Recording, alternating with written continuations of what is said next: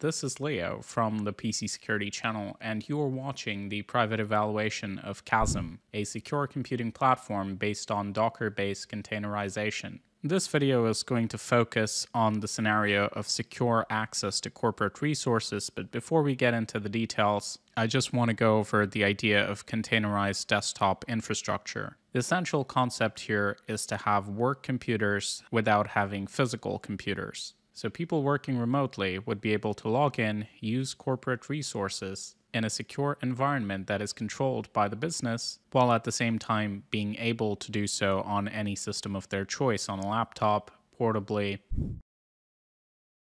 This is essentially the admin UI, and we will spin up a couple of instances just so you can see what it's like.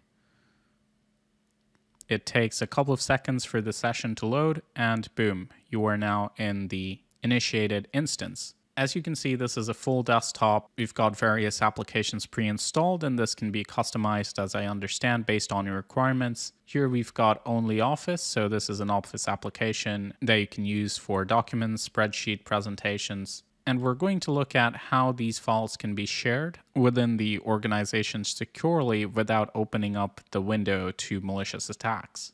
First, though, I also want to show you how you can have multiple instances. So if we go back to home, we can easily spin up a different instance, for example, the Desktop Deluxe. And now we effectively have both of these running simultaneously. If we like, of course, we can duplicate the tab, go to Control Panel, Home, go back to our accounting desktop. And now, as you can see, we've got both these systems side by side. Now we're going to go over to the accounting department account to show you how you can have restricted setups for specific departments. And as you can see, we can only open the accounting desktop from here. And we can also enable certain restrictions for security purposes. For example, we can have website restrictions set up using a web filter. So if we go back to the admin interface, you can see we've got various options here for different users, groups, agents, managers, zones. And down here, we've got a web filter option. And we've already got a policy for accounting. And if we click on edit, you can see that we have a domain blacklist. We have safe search enabled and categorization of websites. So any of the categories that are set to deny will not be accessible from the accounting instance. And we're going to run a test to show you just that. So now we're in the accounting desktop. And now I'm going to open up a browser, navigate to the website in the domain blacklist.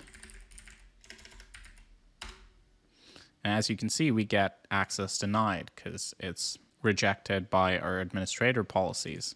Similarly, say, for example, we've blocked access to day trading and stock investment websites because, well, you don't want your employees doing that during their business hours. But say I want to try, so I'm going to go for day trading.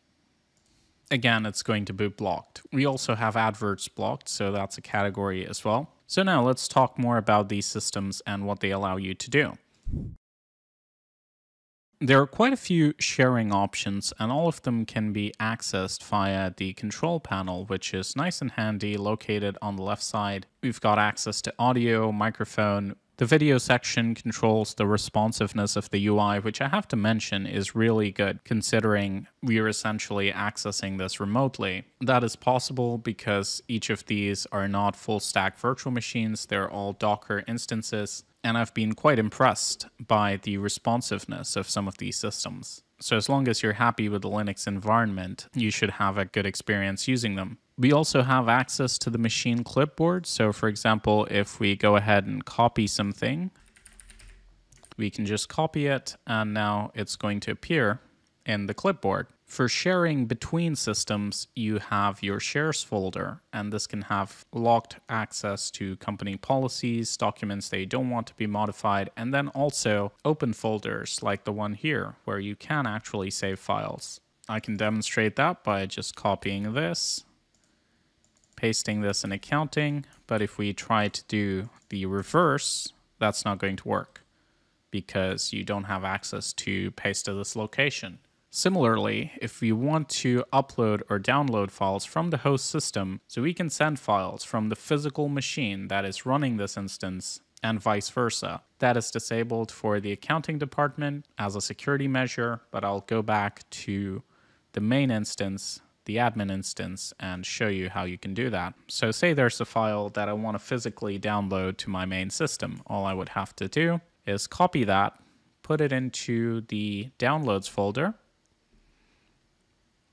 and then I would be able to access it using the control panel. So if I go under downloads, now this file is accessible, and if I click on it, it's just going to get downloaded through the browser here.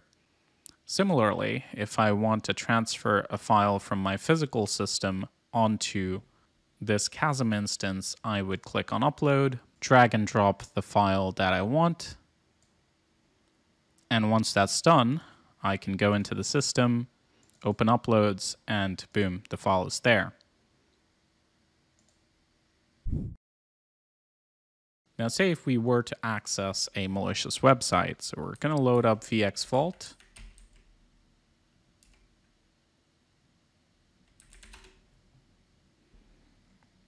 And we'll visit a malicious domain. It's recognized by Chrome, but we're going to go ahead and allow the download.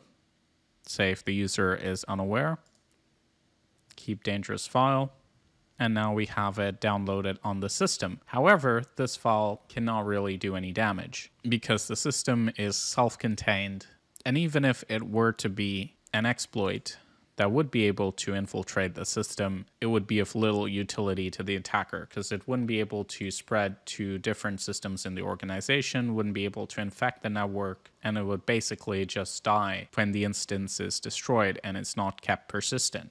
And I can show you how that happens. So if we go ahead and click on destroy, now that session is gone. The data, however, if it's stored in any of the shared locations, is going to persist. And that is how you can access corporate resources securely. So our thoughts with regards to this approach is that it's quite effective from a security perspective as long as you're able to live with the limitations. A lot of businesses will want to use software like Office 365. These days, it's a lot more feasible because you can always use the web versions of different types of software. There's a lot more you can do with the browser than you could, say, 5 or 10 years ago, and that really makes it a potentially viable alternative that bypasses all of the headache you have to go through to secure your corporate resources in a traditional environment. Massively reduces the attack surface and allows for that zero trust infrastructure. So those are our thoughts. Make sure you check out the other videos in this series. We hope you found this video helpful. Please like and subscribe if you did. If you'd like to work with us, consult, do similar evaluations, feel free to reach out at thepcsecuritychannel.com. Thank you for watching. This is Leo, and as always, stay informed, stay secure.